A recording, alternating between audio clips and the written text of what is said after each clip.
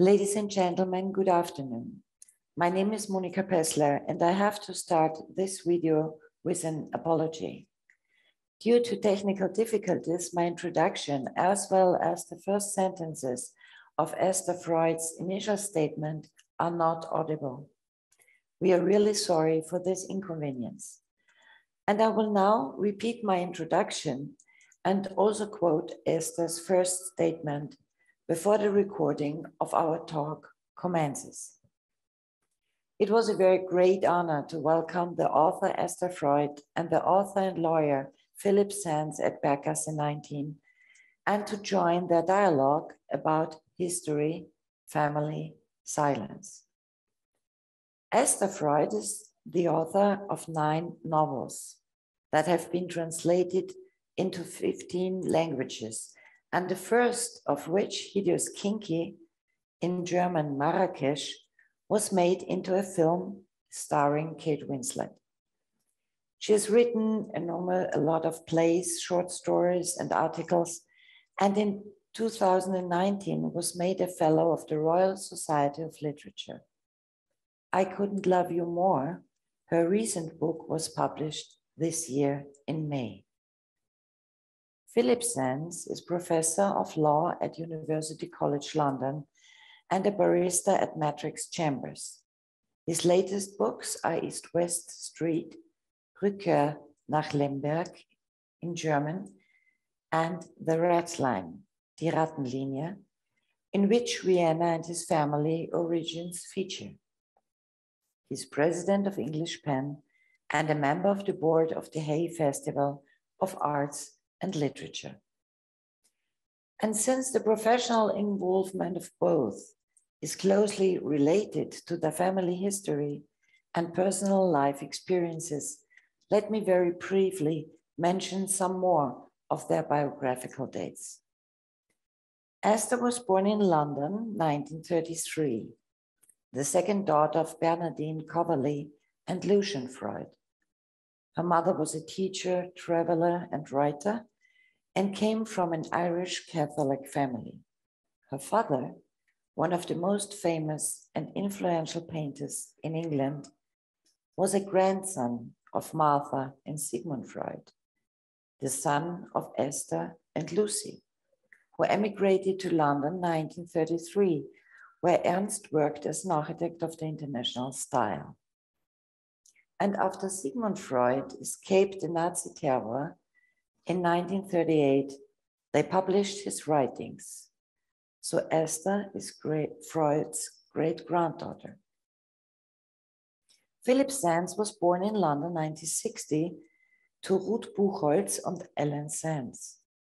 His grandfather Leon managed to escape in 1938 after the Anschluss of Austria. Philippe Viennese great-grandmother Amalia Buchholz was a victim of the Holocaust in Treblinka in 1942 and shares the fate with Freud's sisters, Rosa, Mitzi, Tolfi, and Paula. Sand's book East-West Street on the origin of genocide and crimes against humanity has been translated into 20 languages.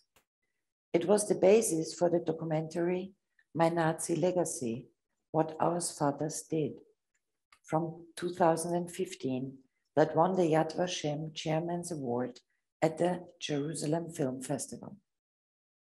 Sands explores in his book on one hand the life story of his grandfather Leon Buchholz, who was born in Lviv, and his grandmother Rita, and on the other hand, the careers of the lawyers Hersch Lauterbach and Raphael Lemkin, who began their university careers at the university in Lviv, former Lemberg, today Livio, where Leon Buchholz also grew up.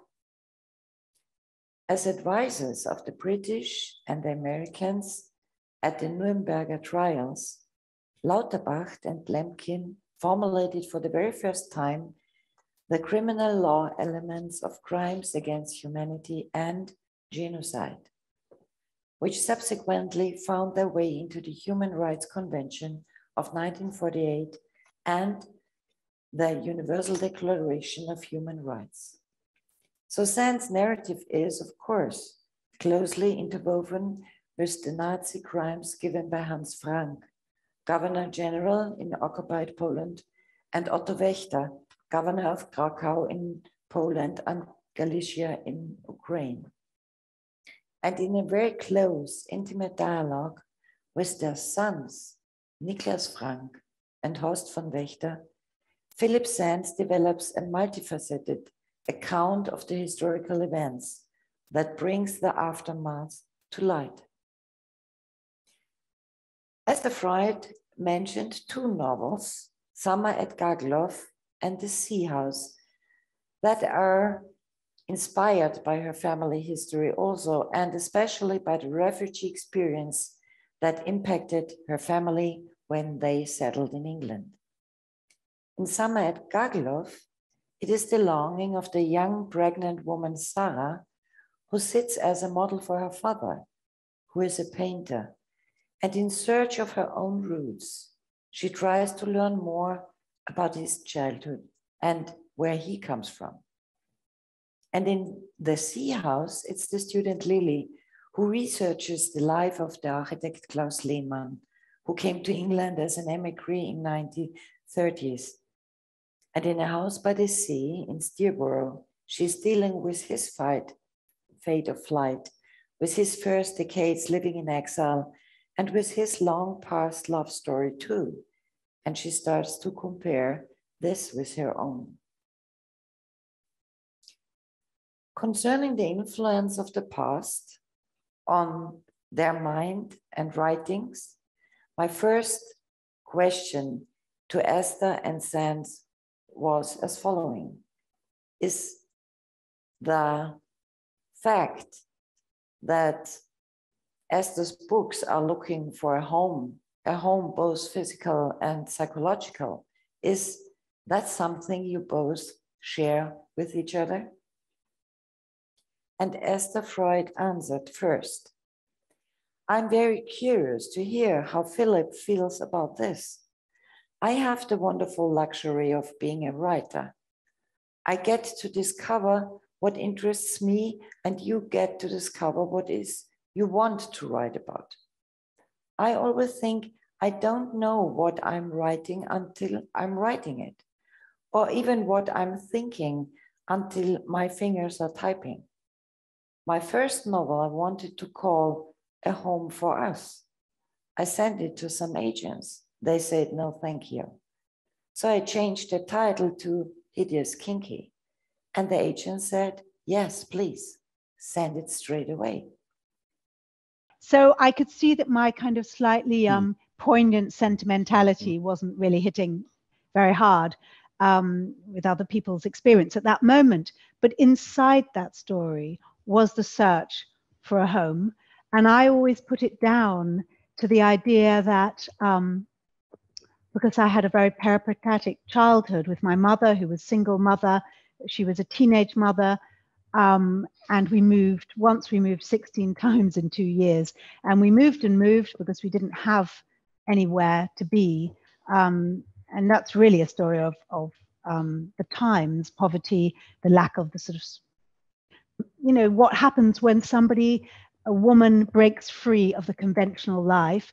And I really deal with this in a way in my most recent book with, you know, there are my mother's Catholic parents, absolutely horrified by her behavior, but understandably in some ways they're fearful for her. So I had a great longing for a home. I still am absolutely, I have a mixture in me of longing to travel, a great restlessness, but also wanting a really large, grand, ideally white house, you know, something very beautiful. And so I kind of go between these two great desires. But when I was here, we were lucky enough to spend the afternoon here, and Monika was showing us around, and I suddenly thought for the first time how the other side of my family was homeless and had to completely transfer their base of home, both obviously my great-grandfather from Vienna, but my grandfather and father from Berlin, where they were living, and that they started again. And that for me, as the inheritor of that, there was a silence, which comes into the silence of the title. Someone said, "Oh, I understand about history and memory, but what do you say about silence?" I said, "Silence, that's the thing we have most to say about," because there was a silence for me in my family, in my history. My mother didn't talk much about her family because they disapproved of her so thoroughly, and she kept a secret, in fact, for many years. My father never mentioned anything about his family at all, to the point when the first time I ever even heard someone ask me, "Are you Jewish?" was when I was in Germany as a 13-year-old on a school exchange. So no one had asked me that question ever, but I thought, I guess I am. And I said yes, and waited to see what would happen. And I was greeted with immense kindness. But it showed me how much silence there'd been in my life, and to this day, so much silence. So a very long answer to this. Now, Philippe, I'd be curious to hear what you say. Well, I think it's incredibly nice to be here, and we've been treated so beautifully today. So I think we both feel like you've heard it from Esther, a real sense of welcome. I think you need to understand also that Esther and I are friends, but we're only recent friends. So our paths really are completely different, and somehow at a later stage in life, we've both connected. We have very different lives. She has followed a particular path. She has parents who are very different in their style from my parents. My parents were middle class, my father a dentist, incredibly secure childhood, and a mother who had got married absurdly young at the age of 17 or 18, basically to move away from a life in France that wasn't to her liking. And she chose, which is interesting, having been born in Vienna in July 1938, not a good time to be born if you're Jewish, moves a year later, spends the wartime years of Nazi-occupied France as a hidden child, and doesn't get to know her parents until she's about 5 years old. And then a dozen years later, leaves. So these were obviously hugely important factors in my childhood growing up. I had a French grandfather and a French grandmother. They sort of would speak in German when we went to visit them in Paris, my brother and I, when they didn't want us to understand what they were talking about. But like Esther, no one ever talked about what happened in the past. So my brother and I grew up in a world of silence. We knew things had happened, but we knew you did not talk about these issues. And so we didn't. It was a self-imposed censorship. I suspect you didn't know, whereas I knew, but I knew not to ask about it. And for various reasons that I'm sure are connected to elements of that past, I chose the path of law and international law and human rights, and have been very fortunate in the life that I've had. But it was only in 2010 when I received an invitation to give a lecture in the city of Lemberg, Lviv, Lvov, on the cases that I do on crimes against humanity and genocide, that I accepted, really not because I wanted to give a lecture, because I wanted to find the house where my grandfather was born. And that was an issue of identity, breaking the silence. Knowing who my grandfather was, and in knowing who my grandfather was, knowing who I was. So obviously, once you open the door to Lemberg, Lviv, you then make the journey to Vienna. And very slowly, I began to piece together what had happened. But it's only in the last 6 or 7 years that I've come to know the full story. So for both of us in different ways, writing in different ways, you fiction, me non-fiction, the thrust of our writing, in a sense, is connected, I think, to matters of, for me, matters of identity.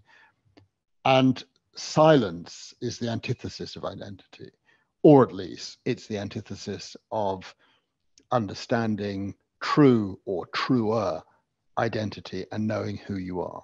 So I think we're bonded in this way unexpectedly. I mean, I think it's so true. And there's one thing you said that made me think that with my first two novels, my first one, as I've said, was very much based in my Moroccan childhood. Then I wrote another novel that was autobiographical in the same kind of way. But with my third novel,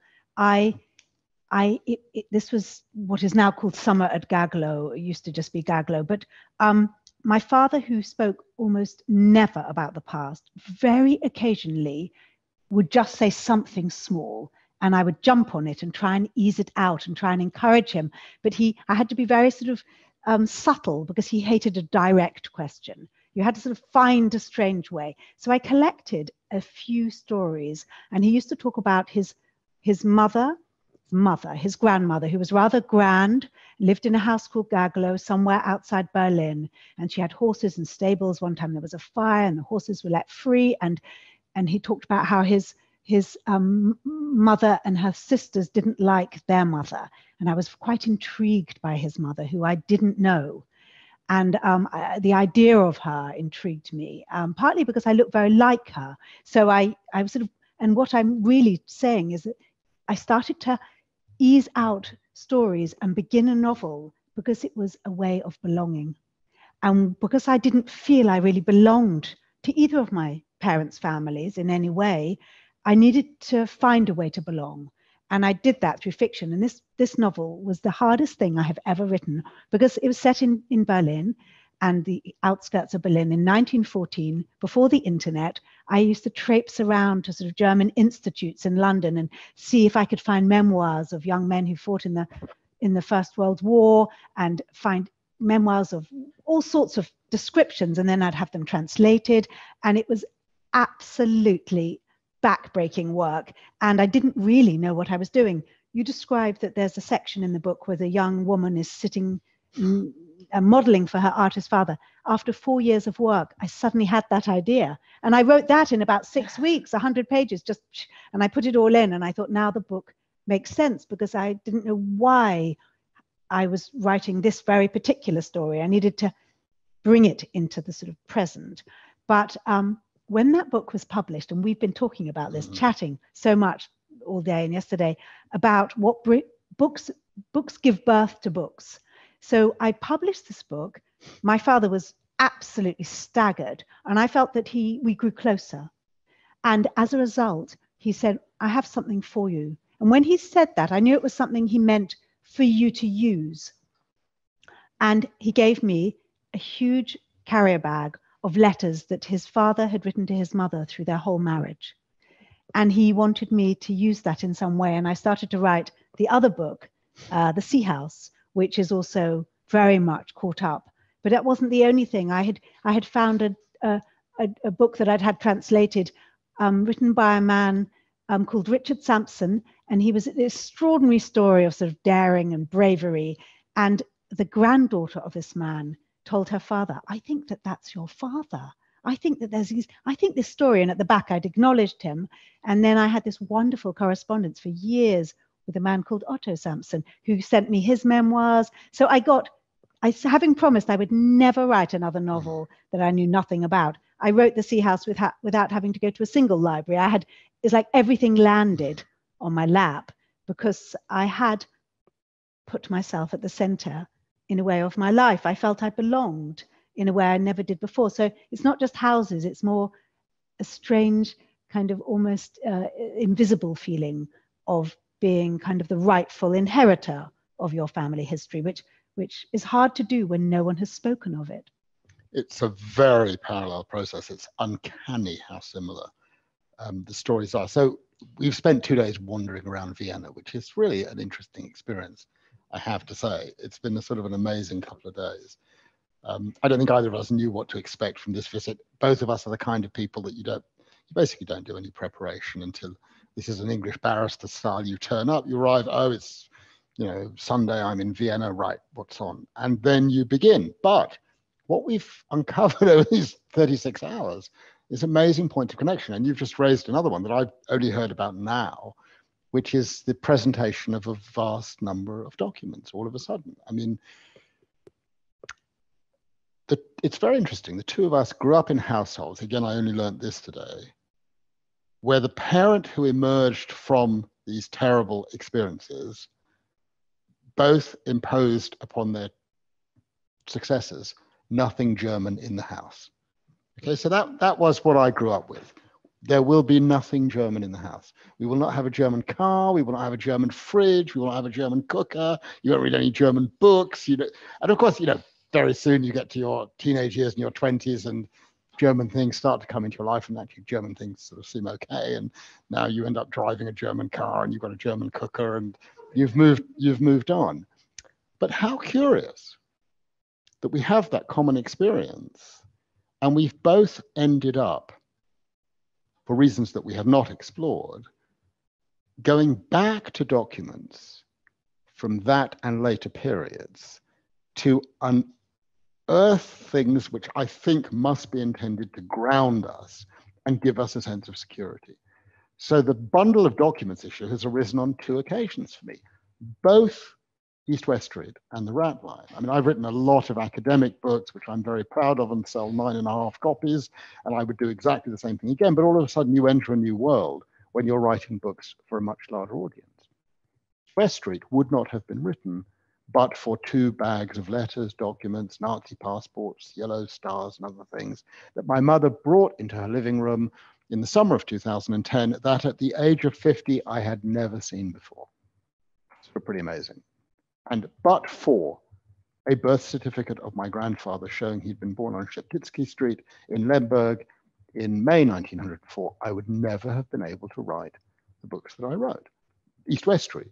And of course, exactly as Esther says, one thing leads to another. You open a door and then you're in a space and there are 3 more doors, and you go through one of those doors and then there are 3 more doors, and it just becomes absolutely endless. Through the process of research of East-West, what became East-West Street, because I didn't realize I was writing a book, I get to meet and befriend a man called Nicholas Frank, who is the son of Hans Frank, who happens to be the man hanged for the murder of 4 million human beings, 3 million Jews and 1 million Poles, including my grandfather's entire family from Lemberg. And yet he's now my friend. So that's pretty weird and interesting, and I think a good thing. And at a certain point, Nick says to me, Lemberg, you're interested in Lemberg. Lemberg's where you're, well, my grandmother was actually born in Vienna here, but my grandfather in Lemberg. And you're interested in Lemberg. You must want to know about Otto Wächter. Otto Wächter was the gouverneur of District Galicia, first of Krakow, then of District Galicia. And would you like to meet his son, Horst, who lives in Hagenberg in Austria? I said, well, I'd love to. I'm not sure why he'd want to meet me, but sure, let's do it. And I got to meet Horst. Some of you tomorrow will hear the story of that in a little more detail. And one thing led to another. I wrote a profile of Horst in the Financial Times, which caused a bit of mayhem in certain parts of the upper echelons of the Austrian society, shall we say. And because it turned out that one of the Wächter grandchildren was a partner in a law firm with offices in New York with many Jewish partners, and the light having been shone on Otto Wächter senior at this unfortunate moment would have the most terrible consequences for the grandson, which was nonsense, of course. But we got over that, and we ended up making this film. And at a certain moment in the making of the film, Horst, dear Horst, said, well, we must go to Lemberg and we must go and watch the reincarnation of the famous Battle of Brody, where my father's Waffen-SS Galicia division were routed by the Soviets, but they're good people. Let's go and see them. And we went, and it was a truly appalling day, seeing hundreds of people wandering around the hills, dressed proudly in Waffen-SS uniforms is not something you feel entirely comfortable about, but we went and we did it. Nicholas came also, and Nicholas was appalled. The next day we were back in Lemberg, Lviv, and I interviewed Nicholas on camera. And Nicholas said, I think he's a new Nazi. And I said, no, I don't think he is. I think he's just a damaged person who is trying to find the good in his parents somehow and is misguided. No, Nicola said he's a Nazi. I think he's a Nazi. I disagree with that. And the upshot of that was that when Horst saw the offcuts from the film, he asked a very interesting question. He said, how can I prove I'm not a Nazi? In court and in life, proving a negative is not so easy. I came up with the idea that he had this archive, 10,000 pages of family documents, incredible diaries, letters, the love of Charlotte and of Otto over 20 years, from 29 to 49. Why don't you give them to a museum? Nazis don't give these kinds of documents to museums. That's a fantastic idea. He gives it all to the museum, says, do you want a USB? And I say, yeah, sure. A USB comes through and it's unbelievable material. You've got the total family life that no one wants to talk about from those communities. What happened? How they went up the grease. And they're not just anybody. This is the guy who killed Dollfuss. This is the guy who came back and stood on the Heldenplatz 2 meters from Adolf Hitler. Finally, I found that photograph just 4 weeks ago, because that photograph has disappeared. And that enabled me to write the rat line. So the search for documents and what it throws up. But the question is, why were we so interested in those documents? Do you think there's someone in each family that is the searcher and the storyteller? Because I'm in my family and I have a lot of cousins and siblings. I'm the one who has taken this on and has become interested. And if anyone wants to know anything about the family, and even towards the end of his life, my father, he'd say, when was my mother born? Or what were they called, my aunts? Or, everyone comes to me and says, did we lose anyone? And yeah, can you remember this? Or it seems to have become my job. And I know you don't have such a large family as I do, but is your brother interested in any of this?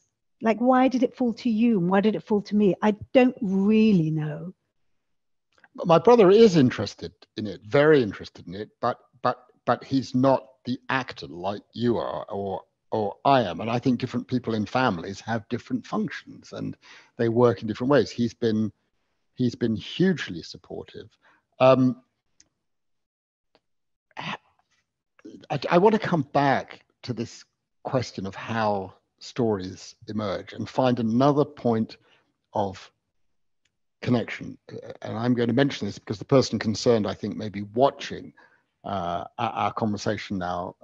Because of COVID, I know we're a small audience, but there are others who are watching. And this is a rather wonderful person that I came to know 2 years ago. I was teaching in Cambridge, Massachusetts.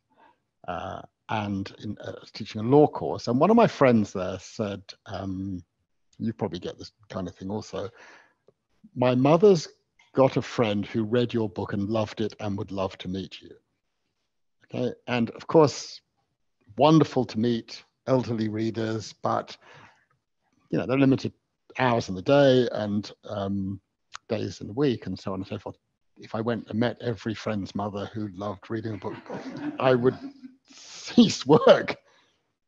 And he said to me, my friend, actually, I think you might want to meet this lady.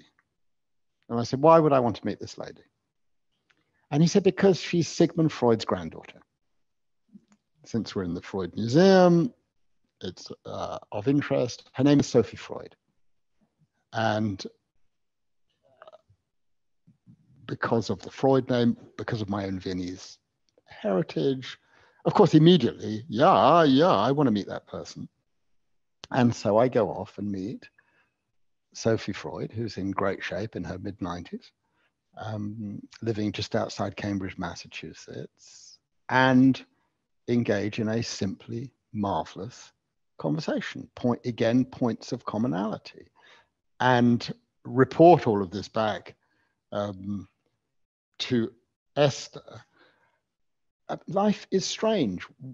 Why was it that I came to know Esther? How could it be that of the millions or hundreds of thousands of people who live in London or that part of the United Kingdom, that we end up connecting in some way and finding we've got these points of connections.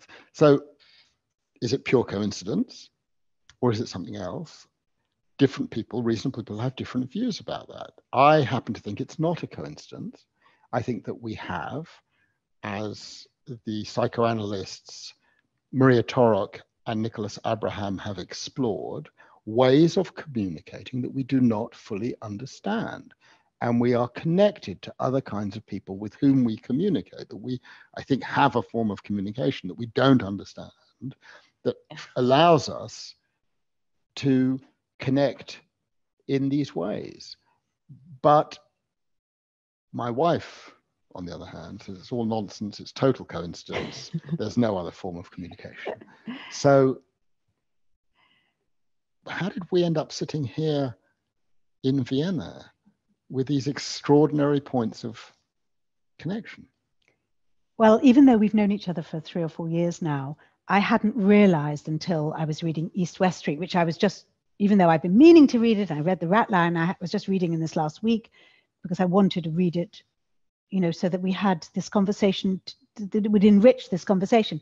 And it was only reading it that I realized that my great-great aunts, Sigmund's sisters, were possibly on the same train as your great-grandmother, being taken to Treblinka and being put into the death camps in exactly the same way that we had that we, our sort of history went like this and met at exactly the same point.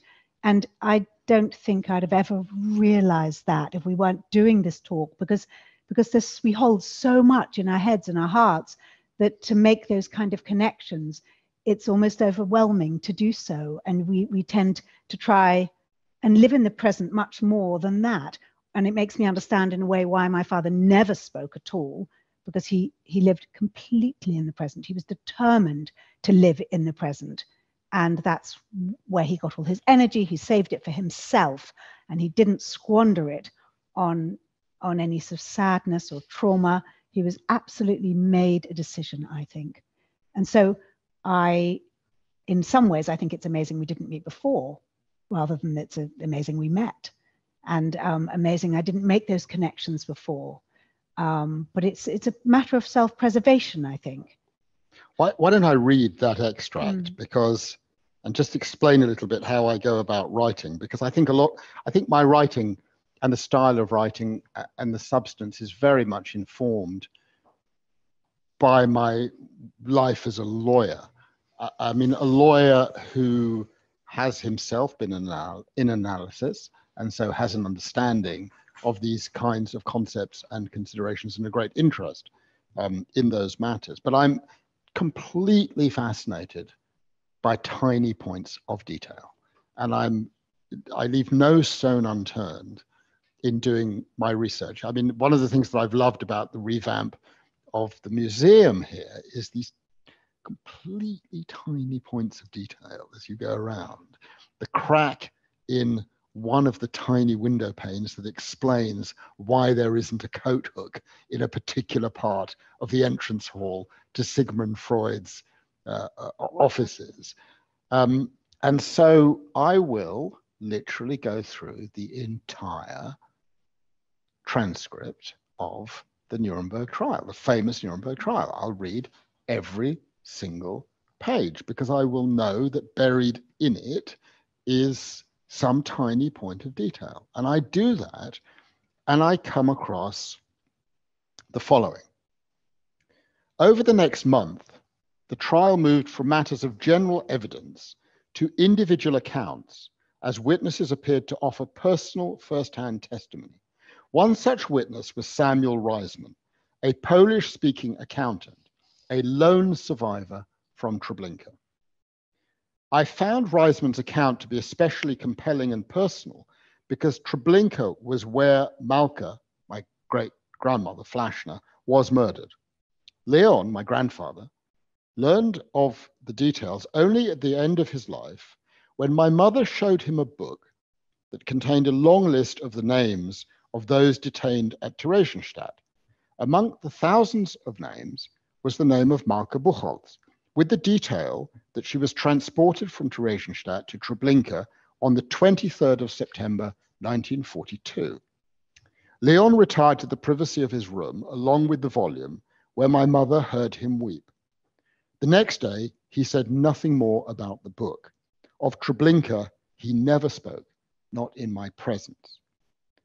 Samuel Reisman appeared in the witness box on the morning of the 27th of February, 1946, introduced to the judges as a man who had returned from the other world. He wore a dark suit and tie, peered through spectacles. His angular lined face offered a sense of astonishment and bemusement that he was alive, seated just a few feet from Hans Frank, in whose territory Treblinka was located.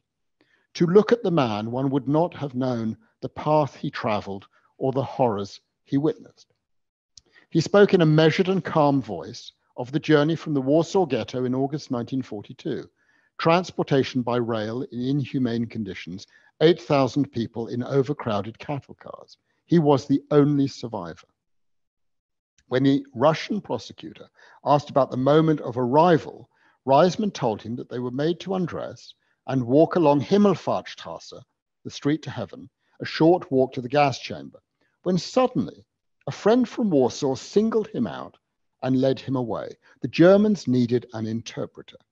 But before that, he loaded the clothes of the dead onto empty trains that departed Treblinka. 2 days passed, and then a transport arrived from the small town of Vinegrova, bringing his mother, sister, and brothers. He watched them walk to the gas chambers, unable to intervene. Several days later, he was handed his wife's papers with a photograph of his wife and child. "That is all I have left of my family," he said in the courtroom, a public act of revelation, a photograph. He offered a graphic account of killing on an industrial scale, individual acts of horror and inhumanity. The defendants listened in silence, 2 rows of shamed faces. Reisman talked of conditions at the camp, of the fake railway station. The deputy commander, Kurt Franz, built a first-class railroad station with false signs. Later, an imaginary restaurant was added and schedules were listed with times of departure and arrival: Grodno, Suwałki, Vienna, Berlin. It was like a film set. To calm people, Reisman explained, so there should not be any incidents. The purpose was psychological, to offer reassurance as the end approached, he was asked. Yes. Reisman's voice remained calm, flat. How many were exterminated each day? Between 10 and 12,000. How was it done? Initially by 3 gas chambers, then 10 more. Reisman described how he was on the platform when Sigmund Freud's 3 sisters arrived. He said it was the 23rd of September, 1942. He saw Commander Kurt Franz deal with one of the sisters, Pauline's request for special treatment because she was the sister of Sigmund Freud. After reading the transcript of the trial, with the details of the arrival of the Freud sisters from Theresienstadt, I searched for the details of the transport on which the Freud sisters arrived. When I found them, I looked at the other names on the list, 1,000 names. And eventually I found the name of Malka Buchholz, my great-grandmother. Reisman was on the platform also when she arrived. So of course, when I wrote that, I probably hadn't even met you yet.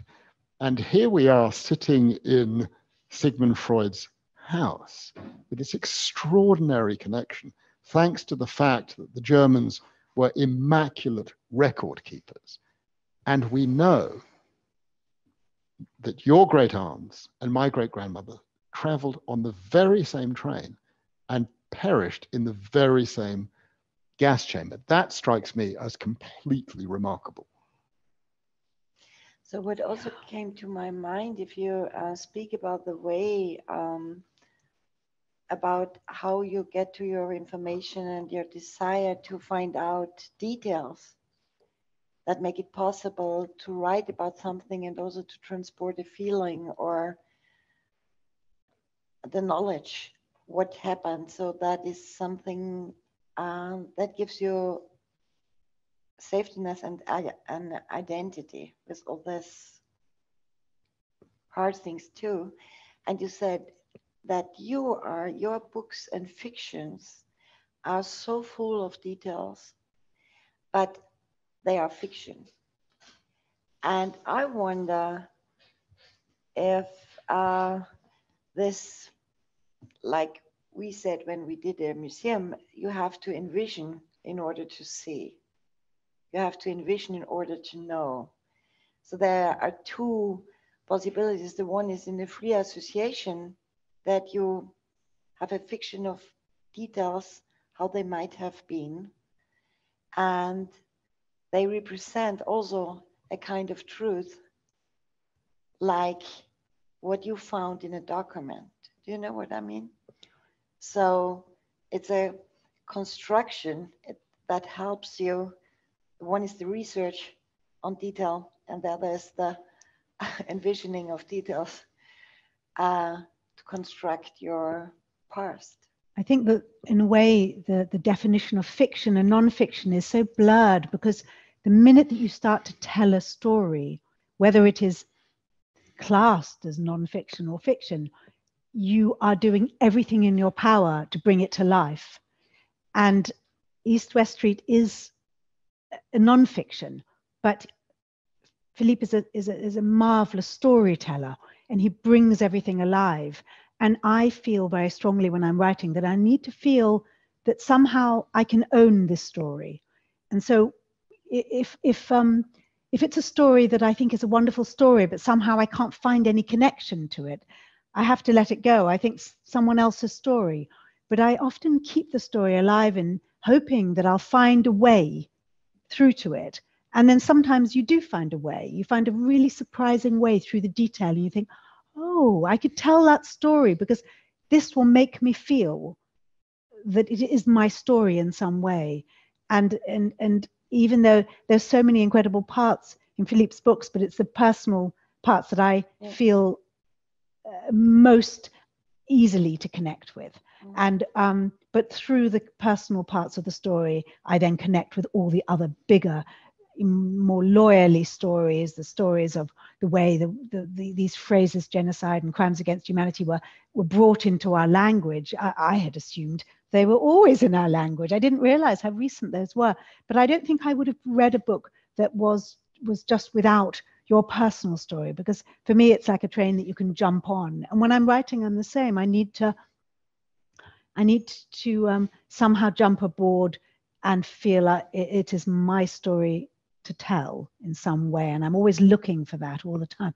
You know, writers are always looking for a story and seeing it. And what's wonderful, I'm sure there are many writers in this room, is the more you write, the more stories appear, that they actually sort of breed themselves. And when I wrote my first book, I didn't, like you, think I was writing a book. I thought I was doing something until someone said, don't do that anymore. And I was free not to, but then when I finished it, I had this extraordinary energy, and it's almost like unblocking a story that's been in you.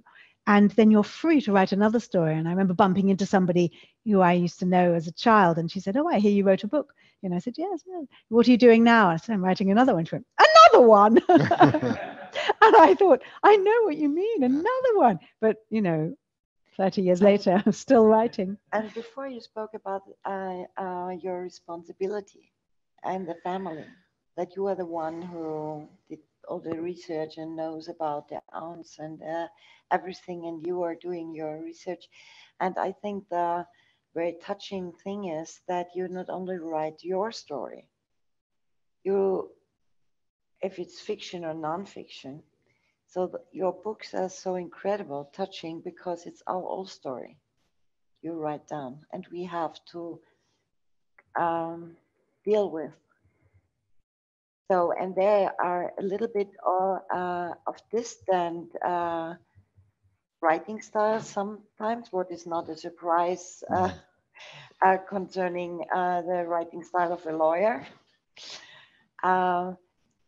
And I also had the feeling reading your books that the stories that you tell about the people from the past, they had to flee the Nazi terror and so on, that you are a little bit more distant with describing their feelings, and the opposite to the feelings you describe from people in our age. But so it's a very, on the one hand, a very respectful, but on the other hand, a very emotional approach. And that makes it easy at reader to be connected with. Also in your book, it's a very emotional book, and you speak about the friendship to Niklas Frank and the whatever ship to Horst Wächter, and it's a very emotional and well, it may be for you a very exchange. emotional book, but there isn't any emotion in the book because I've purposely stripped out all my own emotions. At no point in the book do I disclose my own emotions. And that is because I'm a lawyer. Actually, the style of writing, I have to say, is drawn from a great Austrian writer who did both fiction and non-fiction, and that's Stefan Zweig. I love the way, one of my favorite books is The World of Yesterday, in which, in a very large sense, emotion is stripped out. I was really amazed, actually, walking this morning from our hotel into town. Suddenly, there was a sign on the wall, and it said this was Stefan Zweig's high school. Yeah. And it was very, very just around the corner.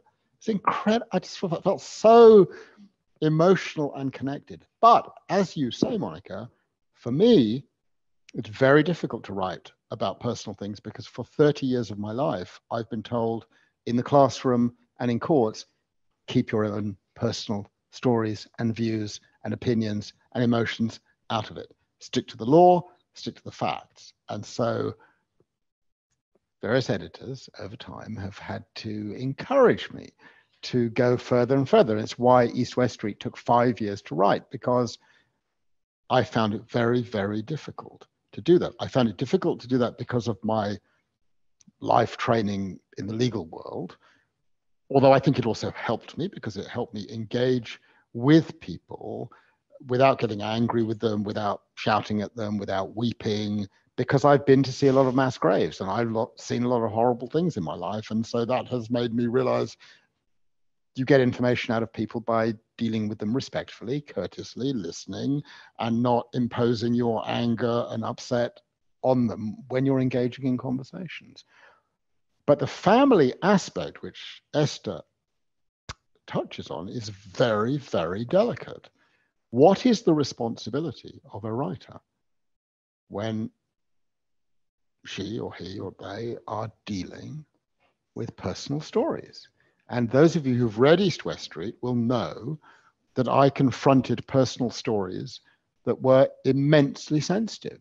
The question of the paternity of my mother, the discovery that my grandmother, it appears, had chosen to remain in Vienna after her husband had left and after her one-year-old daughter had left,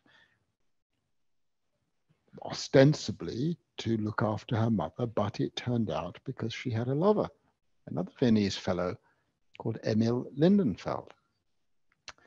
And when I tracked down Emil Lindenfeld's granddaughter, and she said to me, let's do a DNA test. And I thought about that for a few months because I think that one should be honest. If I'm going to do that, I'm going to have to write up the answer. And what right do I have as a son to impose on my mother information that could have enormous consequences? I have to think about this very, very carefully. So in the end, we agreed to do a DNA test. I got all the DNA things, which, you know, it's like a COVID test. You put Q-tips in your ears and mouth and all sorts of things and send it off to some lab. Lindenfeld's granddaughter emailed me to say, it arrived, I did it within 10 minutes. In my case, it arrived, and for 6 months I didn't do it because I had to work out what I would write about in terms of of the response. And you talk to a lot of people to test the issue.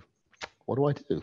I, who have wanted to find the truth, I, who am concerned about my own identity, am now confronted with something that is potentially monumentally catastrophic for someone who is incredibly dear to me, my mother. How can I possibly contemplate imposing that upon her? And it was a similar issue in relation, to my grandfather and his friendship with his Viennese friend, Max Kupferman, who I'd heard about. What was this friendship really about?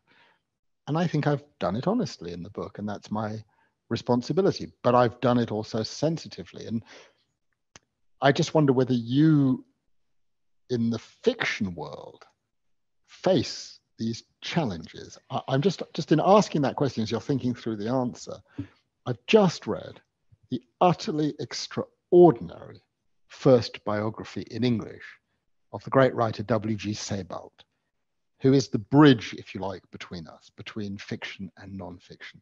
And it is astonishing. He took his stories from real life. He took documents from real life and reproduced them verbatim in his novels. And people who were in his novels and people who gave him documents that then turned up in his novels, of course, raised fundamental questions. So I think the responsibility is there also. It's why I write fiction and not non-fiction, and it doesn't save you, unfortunately, from upset. And I seem to have inhabited a very strange place in my family, that have always been a peacekeeper and the one who gets on with everyone, and at the same time very quietly has managed to create absolute storms. But but not with me, because we all get on. So there's been other members of the family been much more rebellious and sort of outspoken, but then quietly I'll slip something into a book, something that can't really be spoken, and sometimes I get away with it, and sometimes I don't. And each time, I have to say, I found it incredibly painful. And how much reflection is there on those occasions? And how do you go about the process of reflection? Shall I do this? Shall I add this little detail? Will X know that I'm writing about them? What's the process? And do you consult others? I mean, how do you, or is it a purely internalized thing? It's a huge process. I keep it to myself. I've learned never ask the question when no might be the answer, because you don't ask a question if there's only one answer you want to hear. Best not to ask. And I'm writing a short story at the moment, and there's something in it I knew I would never use in fiction, and I tried not to. And then I thought, I'll just try it with that. Oh my God, it's so much better. They say, the shard of glass in the heart of every writer. Well, it's so strong. I'm such a nice person, but there's a little bit of ruthlessness in there. That means for the sake of the story, I'll just try it. And then I think, well, I'll change their hair color. Maybe I'll change this. Maybe they won't recognize. Maybe they won't mind. Maybe I'll make them really beautiful. Try that. That can actually work quite well. People are blindsided by flattery. But then I've fallen down by getting away with it and then writing a piece to publicize my book, where I say something to link the truth of my life to the story, which I don't think Sebald ever did, or some writers never do. And I always think, oh, that's much cleverer. And then I'll get a barrage of upsetness, because people don't complain about fiction so much. So I've definitely suffered, but I've mostly kept on good relations with everyone in my life. I just have one or two people who are still bruised a little, and I'm hoping the next thing that maybe I teach creative writing, and I see so many writers who are completely stopped from writing there are two things that stop people writing. The biggest one is, what will my mother say? And the second one is just sheer discipline. It takes so much. And I just say, don't worry about what will your mother say. Write it. It may never be published. That's what I always tell myself. Or maybe she won't mind, or maybe you could change her so she's unrecognizable, or just write it. Don't not write it, please. If you don't write it, it stays inside. writing is unbelievably satisfying, and it isn't therapy, but it is very therapeutic. So I would just, please don't not write it. And so I also say the same thing to myself, and I think, oh, I'm so ruthless, I'm shocked, but then maybe I'll tone it down or find some other way. I sometimes ask my sister, it's never good. No, I just try and get from year to year without too much trouble. Thank you very much. I think it's time to ask the audience Sure. if they have questions Sure, and want to make a statement, if that's okay for you. Of course. So I With would like to great invite happiness. you to ask your questions, or maybe to give a comment, or to ask Esther or Philippe something about his book. Thomas?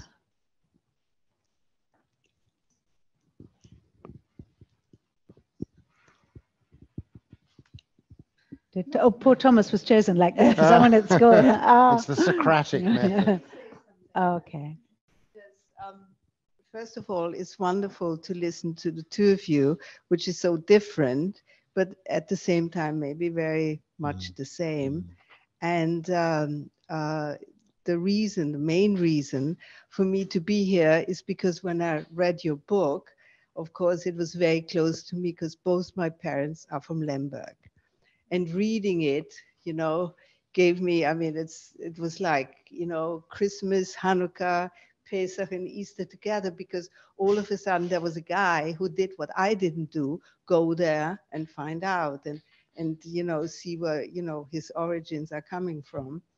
And of course, when I grew up here in Vienna, I was born here. My parents survived. They were in Lemberg when it was still Lvov, and then they were in a camp, and then they managed to escape with false papers, and they came to Vienna to actually go to Israel, then Palestine. But then they never did, so I was born here. And I was born in a sort of semi-ghetto in a way, because my parents, they only mixed actually with other Jewish people. In fact, there was a group of the Polish, and there was a group of the Hungarian, and way down were the Romanians, which were sort of looked down. But anyway, I was sort of growing up in this environment, and there were hundreds of stories, because all my friends, the children of the parents, they had the story like, my mother was in this camp and in that camp, and we talked a lot about it. So I was actually, I don't know whether you call it lucky, but it was a very good thing that my parents talked about it. And also the children, my friends, So I heard a lot about it, and I grew up with it in the middle of the very anti-Semitic Vienna, where, you weren't Jewish, you were Mosaic, and you had to mention it all the time. On every paper, you had to say which religion you had. So growing up here was weird. I was lucky because, I was somehow in an ivory tower in a way. I went to a school which was, very open. I never had very bad experiences, but nevertheless, it was an odd thing. So reading your book and now listening to you, and hopefully later on meeting you, was a great, for me, a real treat. And my dream is maybe one day we'll all go to Lemberg together, but that's something else. And you, Esther, is funny because you are in this combination here, which I said before is odd, because my daughter's favorite book is Hideous Kinky. So she said to me, tell her. So I do. Anyway, it was lovely to listen to you. Thank you both. Well, I came from Lemberg yesterday, Really? and I have good news to announce. You can put in your diary the 8th and 9th of October, tentatively, 2022. I have had, well, probably 2,000 communications of people who want to go to Lemberg. I have not done an event anywhere in the world, and I'm including Bangladesh, South Africa, Mexico, Argentina, where someone doesn't put their hand up and say, actually, my family's from Lemberg. It's insane. So I'm just saying, oh, write me an email, and one day we'll organize a jamboree. And I met with the mayor on Friday night, and he's going to organize a return to Lemberg, Rückkehr nach Lemberg. And the date we have tentatively got is then. And I cannot possibly organize such a thing. So I have identified there's an American tour company that had got in touch and asked me if I'd go and give some lectures in Lemberg for 20 people. And I said, no, I won't do it for 20 people, but I'll do it for 1,000 people. You organize it. And so they're going to organize it. But on a more serious note, but you can mark that diary and just follow me on Twitter and on a more serious note, on the matter of silence, because I think you've evoked something that is important, and we're in Vienna, and let's talk about the elephant in the room, okay?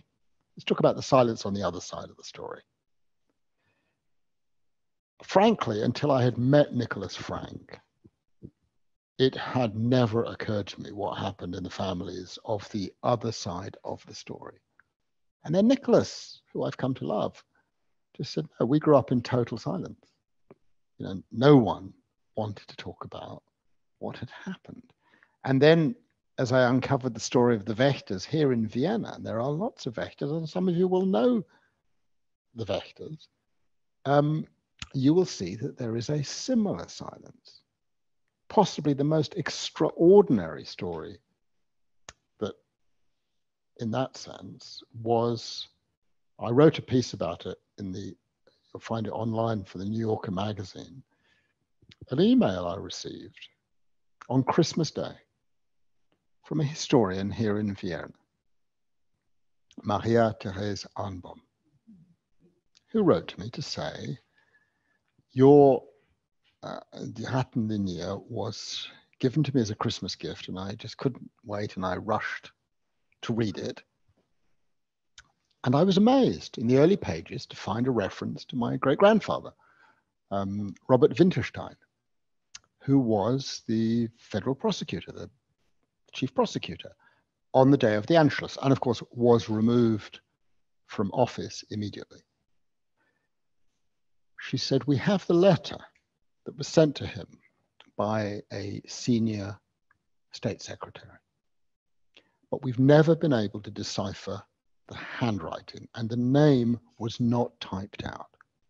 So for many years, decades, we have not known who was the person who had removed my great-grandfather from his position and effectively caused him to be banished, I think it was Buchenwald, from which he never returned. Very distinguished jurist, so that touches me. She said, now with your book, we know it was Otto Wächter. You have confirmed that it was Wächter. She said, that's not why I'm writing to you. I'm writing to you because I live in my great-grandfather's house. And my next door neighbor and dear friend for many years is a granddaughter of Otto Wächters. We had not known our points of connection. So that is a very affecting story. And of course, it operates in a society that has not wanted really, frankly, to open the door on what happened. Because what? The same issues or different issues that cause those silences. So silence permeates on all sides. Yes, I was so touched by what you said about growing up with the freedom that everyone was speaking. And I wondered if the emigre and refugee story is what divides. Although I was talking to somebody last week and I was telling them they're a Jewish family and she's married to a Jewish man in London. And I was saying that we were talking about silence and that we both experienced it so much. And she said, oh, my husband's family is very Jewish and they talk about being Jewish the entire time. And I was like, oh, it's just so fascinating that you get, in a way, one extreme or another, and that once silence is there and imposed, it's very hard to break through it. And it can feel as if it's the thing that's protecting and there's a safety. And I was telling Monika and Philippe earlier that my father, as we've already mentioned, was he never wanted to go to Germany, talk about Germany, speak German. Was quite appalled when, because of the school I went to, I went on this exchange. He was amazed, but because he wasn't with my mother, he didn't feel he could interfere. But But then in the 80s, there was an exhibition of his work in Berlin. And it's the first time that Germany had asked to hold a big exhibition of his work. And he said he really thought twice. He said he wouldn't attend it. And they were very disappointed. And they said, well, would somebody? And so he asked if I would like to go. And I was always happy to go anywhere, you know, to have an adventure. And I didn't have the same kind of feelings as he did. And I went, and on that very first night that the exhibition opened, somebody came and took a little painting, a very beautiful painting that he had made of Francis Bacon, his great friend, put it under their coat and left the museum. And it turned out that security was switched off, that the one-way screws had not been screwed in. My father was devastated, and he felt that it had been a mistake, that he should never have allowed any kind of rapprochement of any kind, and that in that painting he was advised, almost like you know, when someone's kidnapped, not to make it public, to keep quiet, to let the painting come back into circulation so that it's more likely to appear again. And he waited for maybe 20, 30 years, and nothing was ever heard of the painting. And then he decided, when he was very old, he wanted to have this painting back in his life. So he ordered enormous posters to be made. They were huge, you know, the size of that door. And they had a picture of Francis Bacon painting, and it said wanted. And then it said a huge reward will be given in return for this wanted painting. And they were plastered up all over Berlin. And almost all of them within 24 hours were stolen because they were so beautiful. They were works of art. And I have one myself framed in my house, and the painting has still not been recovered. So it's very hard to know the best way to kind of traverse these silences in life, you know, and it is, in the end, the personal has to be respected, how each individual person feels that they can bear to sort of transverse it somehow. So, yeah. My name is Ralph Engelman, and my father, Edmund Engelman, took some of the photographs that you can see here. And I was very struck by, again, the discussion of silence. I mean, the taking of that pictures was to, you know, struggle against silence about Sigmund Freud and that history. But at the same time, you know, I learned very little, you know, relatively little about my father, and so especially my mother, in terms of her past. And this notion of living in the present, trying to repress the past, you know, is something that, of course, it doesn't really work. But it's what, to a certain extent, my parents tried to do. And especially, it's very, I think, being in America, it's this notion of reinventing yourself or whatever. It's particularly problematic. But it so happens I've just been here for several days visiting with my wife, who's German, and our relatives, that I've, you know, retraced many of the places where my father lived and places he went to. It's all made it very real to me. And I very much regret that I'm not able to ask many of the questions that, you know, I would like to ask of him. And, you know, I kind of regret, to a certain extent, going along with the silence, although I became a historian and wrote about, you know, the origins of Nazism. So there was a, you know, a connection there. You know, I'll only say that my mother, who my father met here in Vienna, and they escaped with great difficulty very late through France. That my mother was Polish, and she lost her whole family. That were in. She was from Łódź, from Lodz, and the family, you know, they all left, and she was particularly insistent in a way on trying to start fresh and push this history back. She lived to be 100 years old. And when she started to lose it, but just started to lose it, suddenly it was all that she would talk about and refer to. So the issues that you're talking about in your book and discussing so beautifully here, I think are terribly important and germane. And not just in Germany. I mean, all over. Your really powerful words resonate with me enormously. I'm often asked, what is my greatest regret? And I've come to realize that I have a very simple answer to that, and a very clear answer. I knew my grandfather for 37 years. He lived until 1997. And I never asked him the question, because I knew I couldn't. What was your mother like?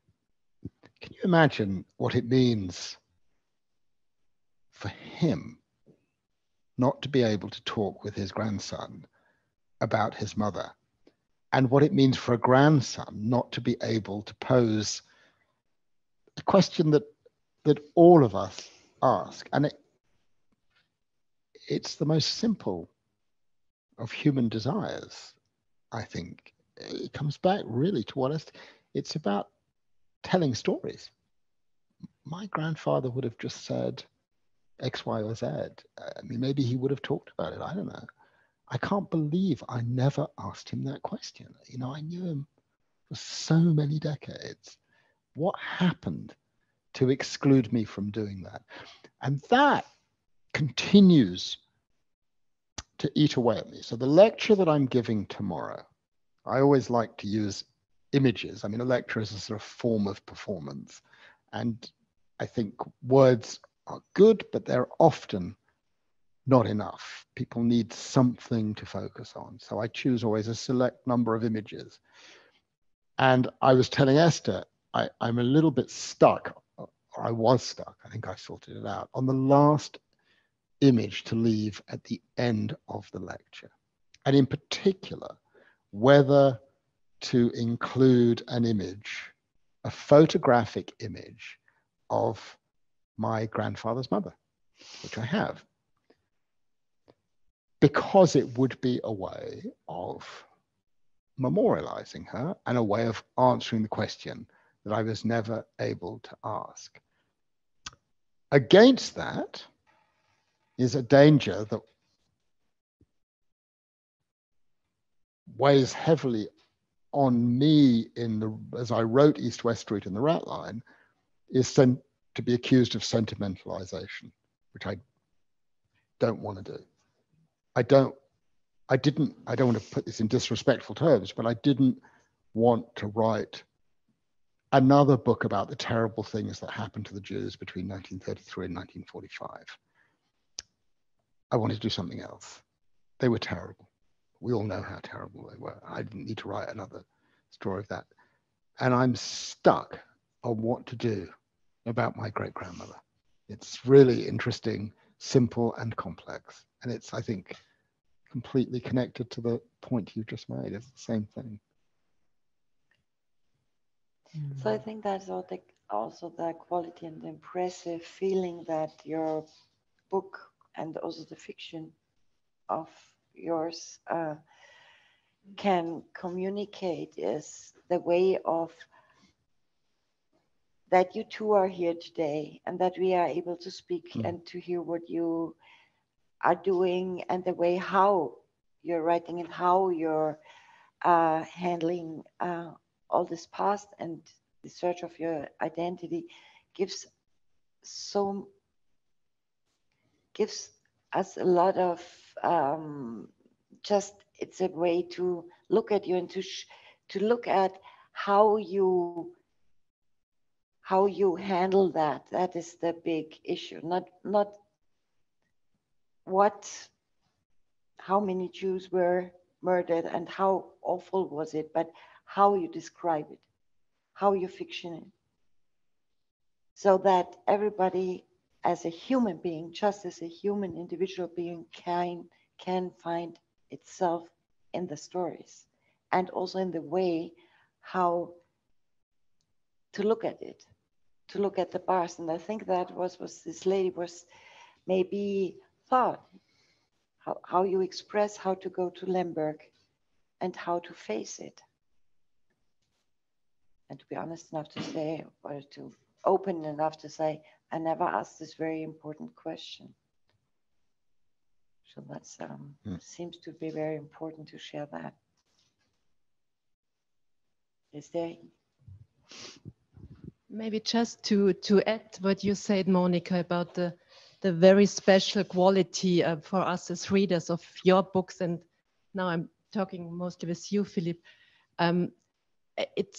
We are here at the museum also so much dealing with documents and documents from the past, but by reading your book, it's the documents not only speak, they speak back to us, and this is a very new experience and creates a new kind of even intersubjectivity between the reader and the knowledge, which is objective and which is clear, but still the documents speak back. I don't know how to formulate it differently, but there is a very strong and very special quality in this, in how you succeed in not just making representing a fact.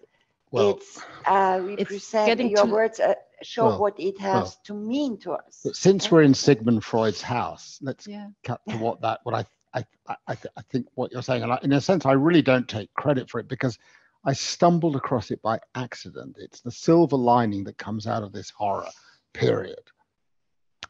The invention of these two terms. One of the huge surprises of writing this book, I was telling Esther, was that I get a lot of invitations to speak to associations of psychiatrists, psychologists, psychoanalysts. Why? Because the book posits the fundamental issue of human existence. Who am I? Am I an individual? Am I a member of a group?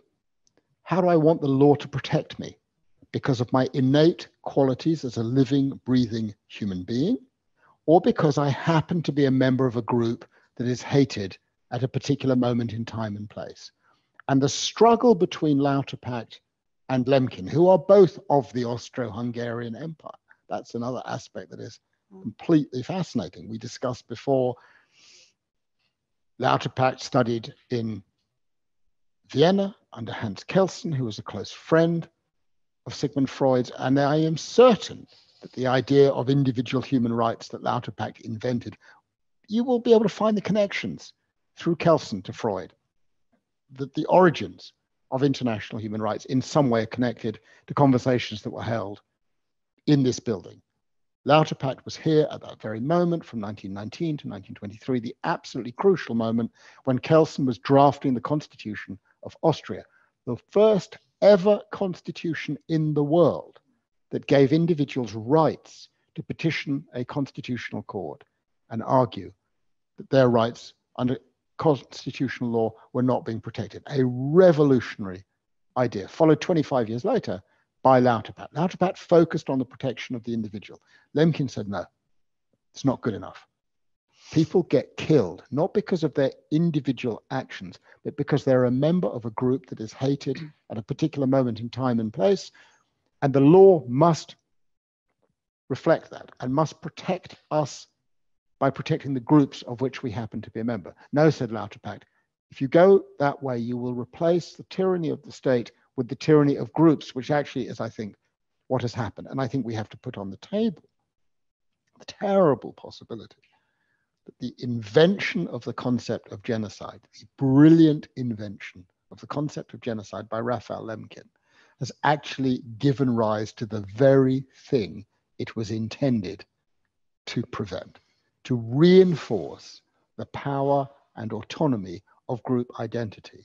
And Daniela, in terms of the point that you are making, what I had not realized in writing East-West Street is that issue resonates not just with every single person in this room, but every single human being. Because the fundamental question is, who are we and how do we associate with the various groups of which we are members? And the lawyers, to give them credit, Lauterpacht and Lemkin, sort of recognized that and dealt with it in an extraordinarily simple, binary way. It's miraculous to me to have written a book that's essentially about international law and find that there are hundreds of thousands of readers across the world. There aren't hundreds of thousands of international lawyers or psychoanalysts or psychiatrists. And yet that simple, fundamental question touches everyone. And I think that's the heart of East-West Street. Mm. And why it's so powerful for me to be here with Esther and with you talking about these issues, because I think Esther has described in her novels that she's essentially dealing, articulated in a different way, with the same issues. I think for me, it makes complete sense why my father, and I only can really talk about him because he purposefully didn't, he so desperately didn't want to be part of a group that he didn't really have almost anything to do with any of his family in the years I knew him. And he was a little older when he had me, apart from one cousin who conveniently lived in America, so could only see every few years when she visited. And he didn't want to think of himself as part of a group, especially a group that had been so victimized. And so it never came up. And that's how he presented himself as an individual. And he encouraged us never to think of ourselves as even part of the family group, especially not as part of, you know, the descendant of this great person, in case we stopped trying to think who we were. And Sigmund Freud in our family never got mentioned apart from as a joke, because someone once chased him down the road and said, I think he may have been a Chinese man, said, are you a relation of the grapefruit? And so then he said, oh, the grapefruit. And then that was the only time this name got mentioned ever. And I had to find out myself what that really meant, the grapefruit. Took a while. And that's how far he was prepared to go. But I think every generation rebelled. So I was keen to be a member of a group. I wanted to be a member of my family. I actually would have rather enjoyed being a member of maybe a little bit more observant Jewish family, or even a Catholic family. Basically, I wanted to belong anywhere. I felt like it had been thrown into the air to such an extent that I was so on my own. And I burrowed my way back into my family through my own work. Whereas my father, you know, the great desire for everyone to kind of cling together from that generation above him. And he just was, no, I'm an individual. I'm getting out of here. So.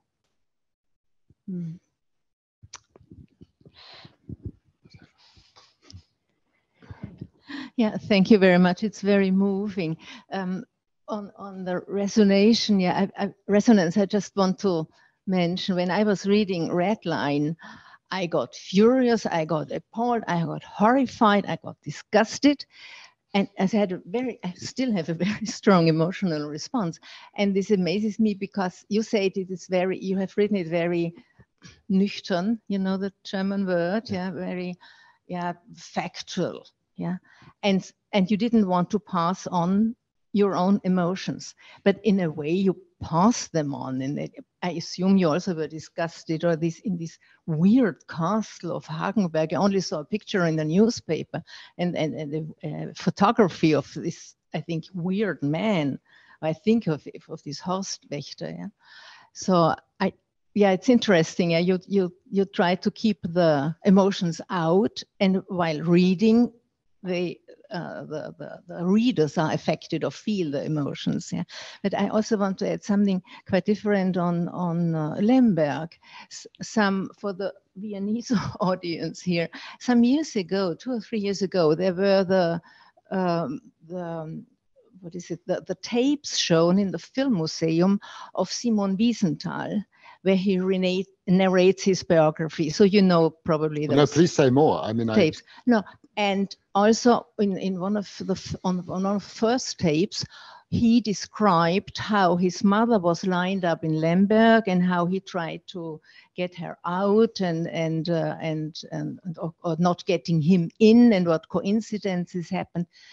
Do you know about these films, that this personal narration of Simon Wiesenthal about his biography? I've heard about them, but I haven't seen them. I know the episode that you're talking about, and it is a central point of Horst's conclusion that my book is completely Schrecklich, because he believes that one of the likely murderers of his father, pause, was his father murdered? I really don't think so.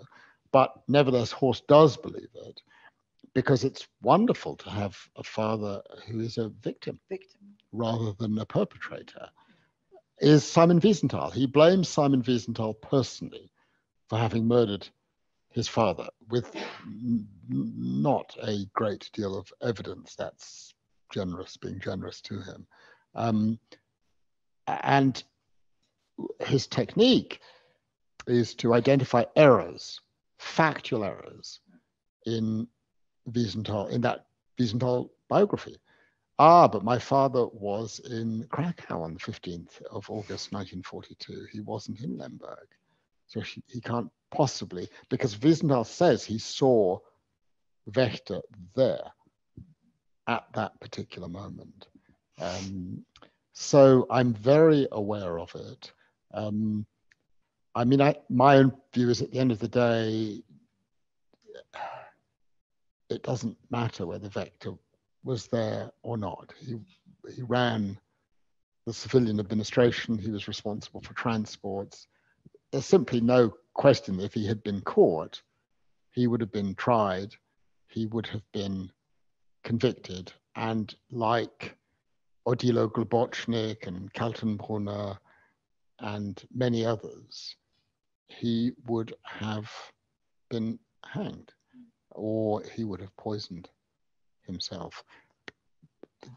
One of the things that's really surprising for me, because I didn't realize it at the time, and we were all told it's the German defendants at Nuremberg.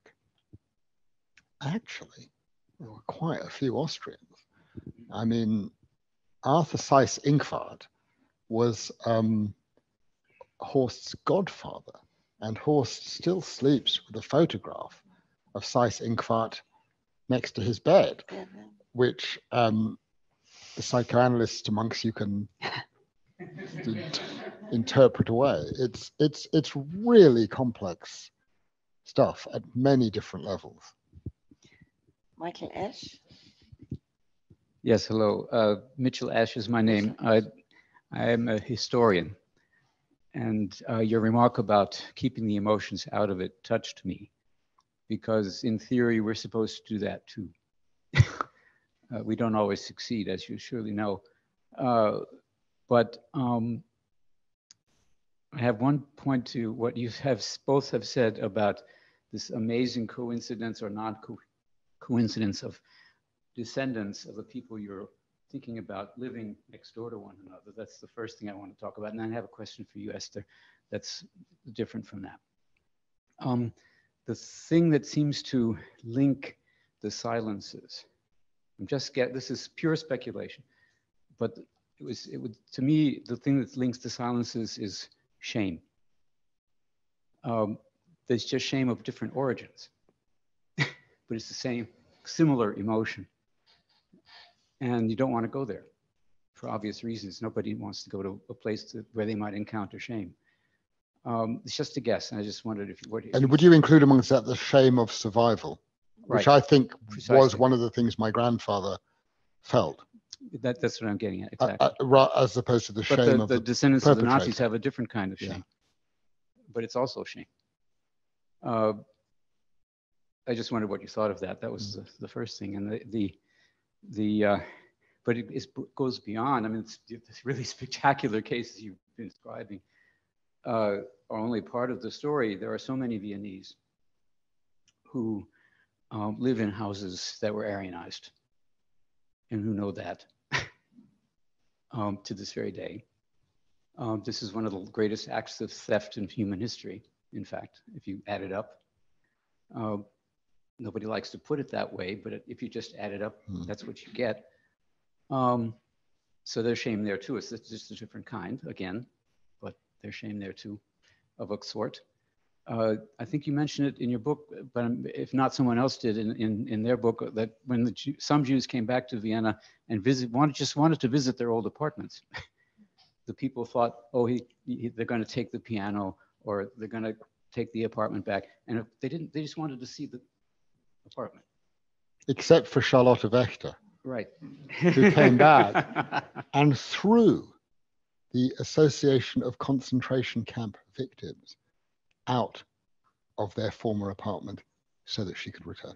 Right. It's the reverse of the story. Yeah, I mean, you couldn't invent it. Too. Right. Incredible. Esther, my question for you, you said that it was a marvelous, when you were 13, you were asked if you were Jewish and you just said spontaneously yes.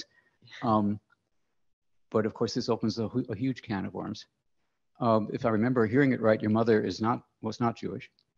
So by some definitions, you aren't either, although you have a wonderful Jewish first name. Have you thought about that issue? Well, I didn't answer so easily. I thought I always wish that there was something else between yes and no. And I thought to say no really would not be acceptable. And to say yes was the only alternative. And I didn't speak such good German, so I didn't have a huge amount. Vielleicht, I could have said. So I thought about it and I said yes. It felt like I owed it to say yes. So it wasn't, and I don't identify myself wholly as Jewish, but I do identify quite strongly with being a descendant of half my family as Jewish, and I think that's plenty to identify with. I heard Amos Oz give a talk in Berlin many years ago, and someone stood up and asked him what he thought on this question, and the groaning was audible in the audience, because in Berlin this is a never-ending topic. He just smiled and said, you know, of course, that this question has been debated for hundreds of years by people who know much more about the theology and everything than I do. So I just have a simple opinion on it. He said, if you're crazy enough to want to be Jewish, welcome. Thank you. Entschuldigung, vorher sorry. And then.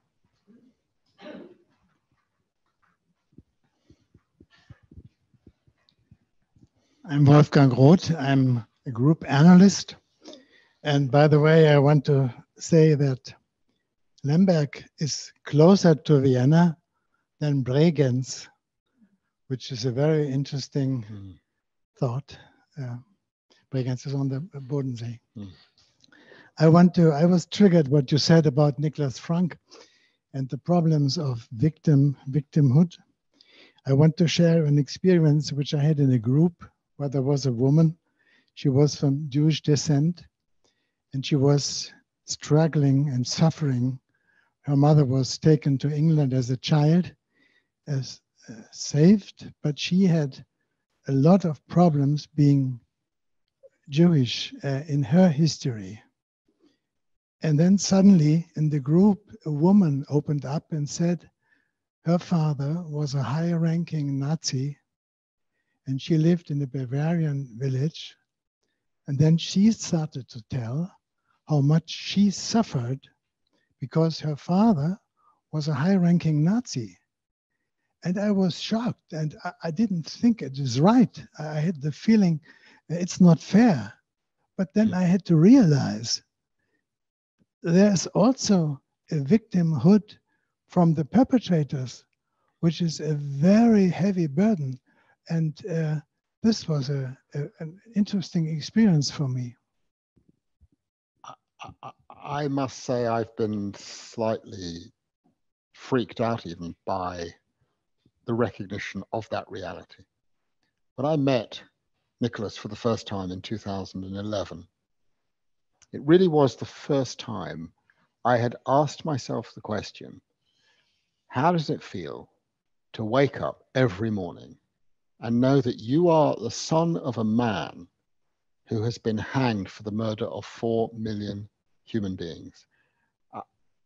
It is just overwhelming. And I know too from speaking to Nicholas's wonderful daughter and to Horst's wonderful daughter, that it carries on.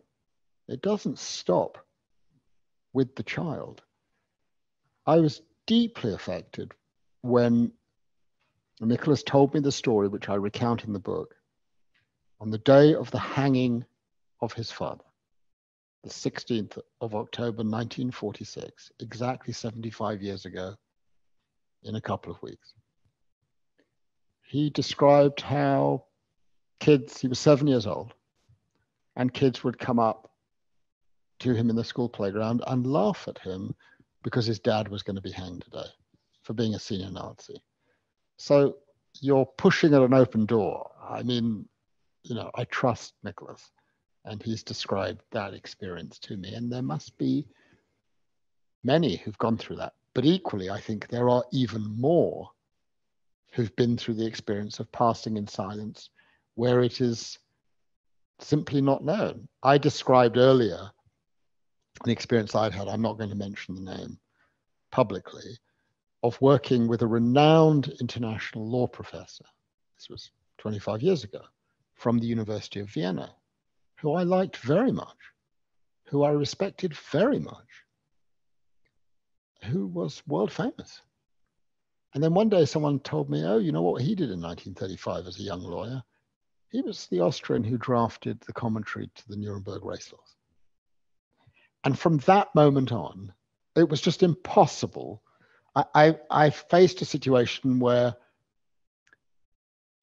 either I confront him and ask whether it's true and why he did it and all the questions one would want to ask, or I just can't speak to him anymore. And I was very young. I was a young academic. As a young academic, how do you ask a senior academic? And of course, that was what happened in Germany in 67, 68, but not in Austria. All of a sudden, students at law schools realized that their professors had all been senior Nazis. And the shock is what led to rioting in the law schools of Germany. It's been described to me now by some of my colleagues who were there, and and I didn't know anything about this. And so I think there is also that whole group. How do we deal with that reality, whether it's the appropriation of property or the continuation and elevation into jobs of high prestige, judges, ministers, law professors, the highest echelons of society, deeply implicated. I don't think the silence disappears. I think it continues. I think it haunts a society, and a society that does not confront its past honestly and openly at some time will come to pay the price. I think we're facing that right now in the United Kingdom. We're facing it because it is a country that has not dealt with its colonial past, its slave inventing and owning past. It has tried to push it under the carpet.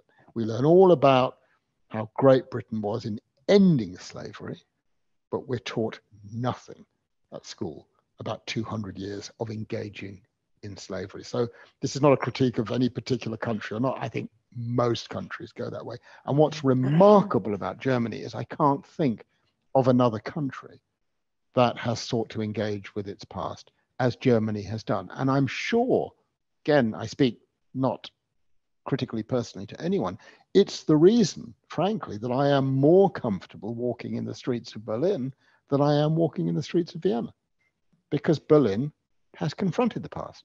Vienna has not. Sorry, do you want?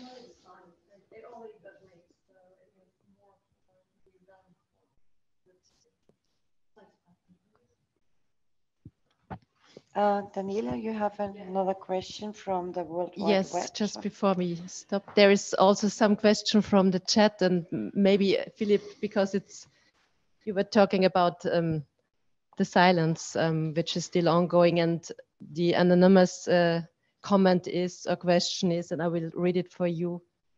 What is our generation silent about today towards our 30 years old children? So I just wanted to share this question with everybody in the audience. So was it a question? What is our? Yeah, but it's a question, but it's also A comment. Yeah. Something to think on. Something to think on. Yeah, Sometimes I it takes a think. long time to Yeah. really be able to see something so clear that's right in front of you. And maybe we don't know that yet. But maybe some of us do. I don't know. There will be things, there's no doubt. Well, I can give you a simple numerical answer. Charlotte and Otto Wächter produced 23 grandchildren. I am in contact with one. I think that just speaks very, very loudly. Yeah.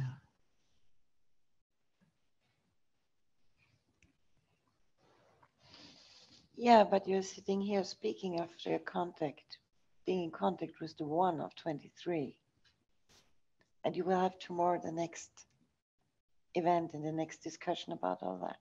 Well, no, I mean, I've been engaged in this and I think I've been engaged for 10 years, and I've had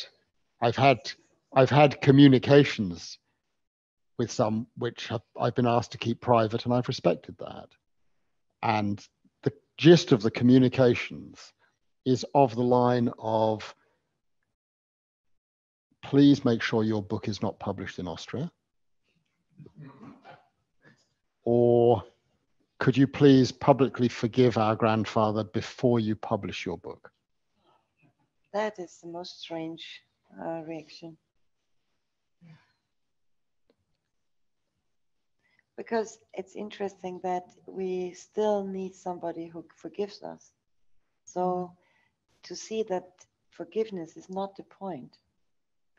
The point is, how will we live together in the future with all that what happened? And as Judith Butler said here for many years, it's not about forgiveness. And also your great grandfather said, it's not possible to forgive. Maybe it's not necessary to forgive.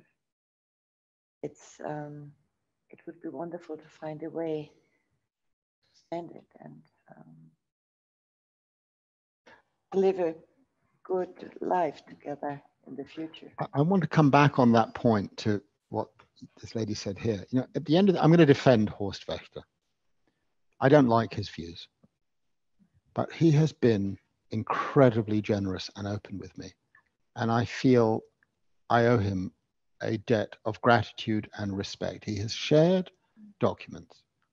He has made available to the United States Holocaust Memorial Museum all of those documents. You can go on the web now and type in Wächter Archive, US Holocaust Memorial Museum, and you can read them all. They're all in German, very difficult for me, much easier for a lot of you. I think that is a remarkable thing to have done. His line is, I don't have anything to hide. I make it all available, and he's done it. And he's paid a very big price with his own family for having done that. Now, I don't like his interpretation of the documents. I don't share his interpretations, but I honor and respect the fact that unlike pretty much anyone else, he's been open and allowed things to be discussed and debated. He is not a Holocaust denier. He's not a racist. He's not an anti-Semite. He is a little boy who is trying to find some way of living with the burden of a grandfather who was deeply involved and who was a mass murderer. And at the end of the day, I feel for him. I can't, and I don't ever publicly attack him because I can't even we were talking about this. I can't even begin to imagine what it's like to have gone through what he has gone through. You know, it's a different kind of a burden. It's a different kind of a difficulty. And I'm trying to be as understanding as I can. Sometimes it's very difficult and very frustrating. But I think those of us in the present generation can hold to account, in the sense of dealing honestly with facts, the successors of that ghastly group of people, but they're not responsible. Their responsibility is to engage with what happened as honestly and as openly as possible, but they're not responsible for what their parents or grandparents did. That seems to me absolutely central. Thank you very much. Unfortunately, time is,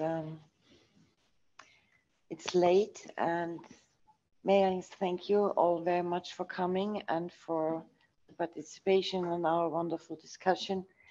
And thank you very much for all the gifts you gave to us today. Thank you very much. Thank you. Thank you. Thank you. Thank you. Thank you.